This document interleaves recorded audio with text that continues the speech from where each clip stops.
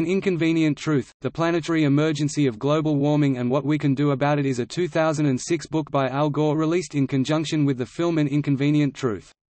It is published by Riddale Press in Emmaus, Pennsylvania, in the United States.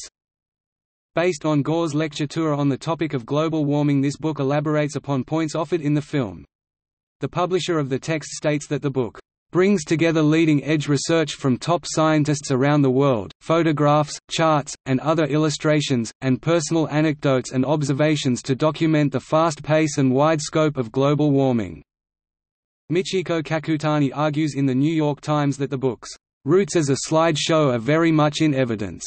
It does not pretend to grapple with climate change with the sort of minute detail and analysis given by other books on the topic, and yet as a user-friendly introduction to global warming and a succinct summary of many of the central arguments laid out in those other volumes.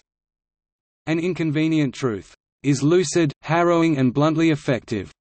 In a section called, "The Politicization of Global Warming," Al Gore stated, "As for why so many people still resist what the facts clearly show, I think, in part, the reason is that the truth about the climate crisis is an inconvenient one that means we are going to have to change the way we live our lives." The second part of the statement beginning, "The reason is that the truth about the climate crisis," was also highlighted and separated from the main writing in that section. In 2009, the audiobook version, narrated by Beau Bridges, Cynthia Nixon, and Blair Underwood, won the Grammy Award for Best Spoken Word Album.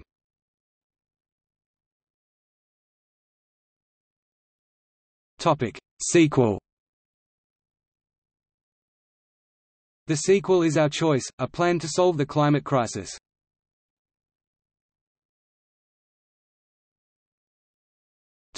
See also: Global Warming Portal.